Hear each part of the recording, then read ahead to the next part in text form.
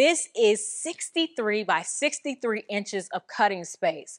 This is, of course, the biggest sewing cutting table that I have ever owned. And all it is two IKEA tables put together end on end with some metal pieces underneath, as well as a leg in the middle to hold them up. They are balanced on top of the IKEA calyx system, and as well as some iron pipes that I ordered on Amazon. It holds so much.